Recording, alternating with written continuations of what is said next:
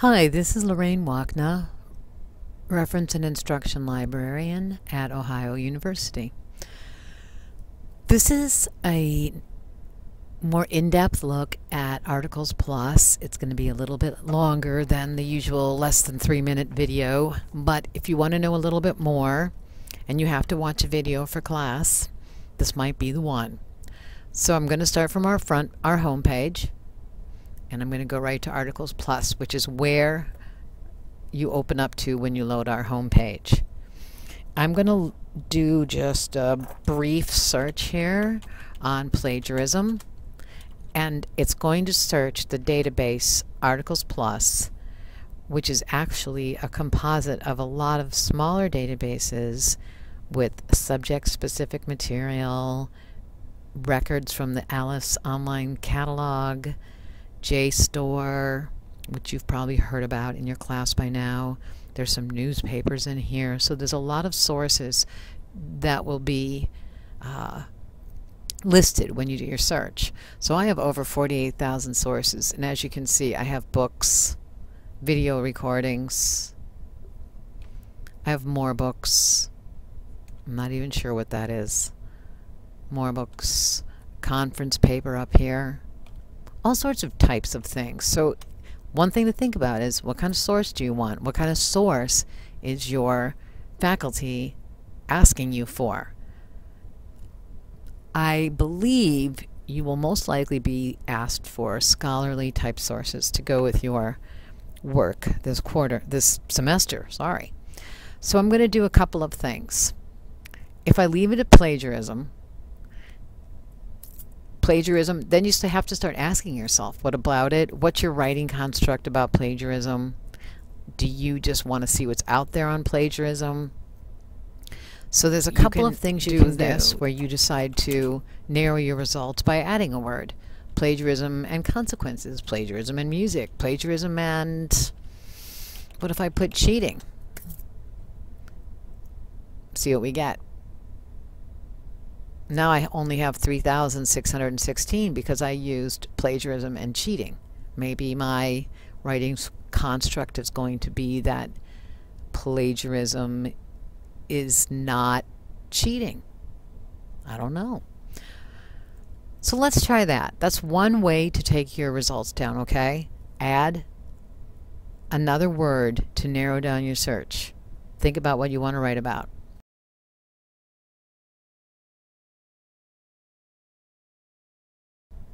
The next way is to look on the left side, and you can refine by a lot of different ways.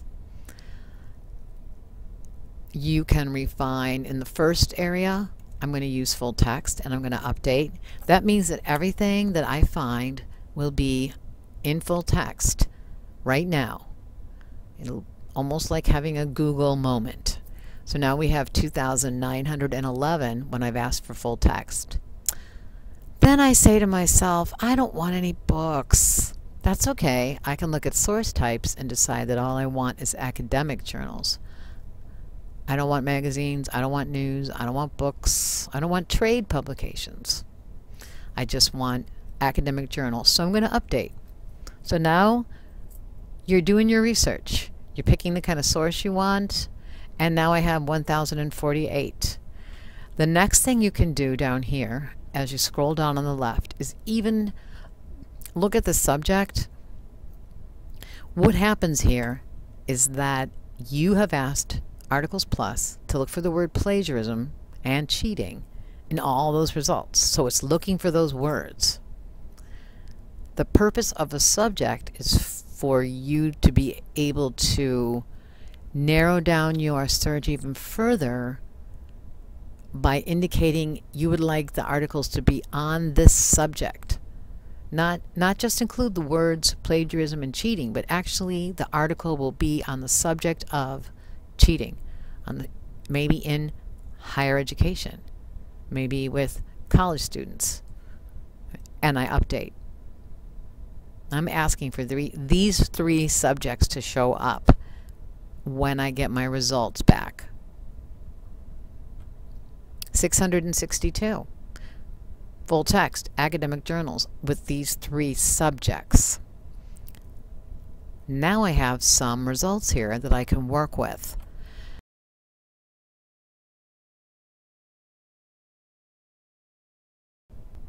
Now remember, we have asked for full text, so you can see the full text there.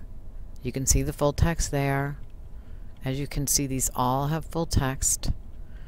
Some of them are a little bit harder to find. Full text from ERIC, which is an education database. And there it is, Education Research Information Clearinghouse. Opens up in another window, but I'm not going to look at that article. Maybe you like this one, Evaluation of Cheating Detection Methods in Academic Writings. And don't forget, you're going to open it up. You're going to see it's from Library High Tech 2011. These are your authors. These are the different words that go with this resource. And you don't see the PDF. So look at the Find It, and it will open an information window that tells you if we have it in full text, which we do in another database called the Electronic Journal Center. Okay, there we go. Great. Go back to your results list. And a couple other things I want to remind you. Say I like this one. You know, it's also interesting to note the places that are doing the writing. This is all part of this research that you're doing.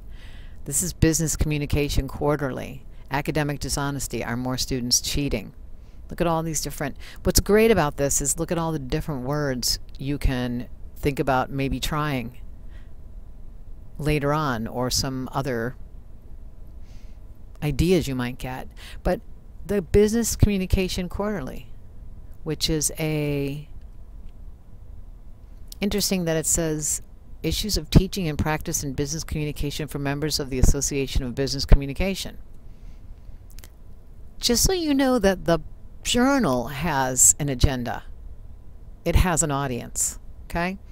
The next thing about this record that I want you to know is that you can print it, you can email it, you can save it to your jump drive or local drive, you can export it to a citation service, and you can cite it. I would question these citations, but they're maybe 75% accurate, but I would question them.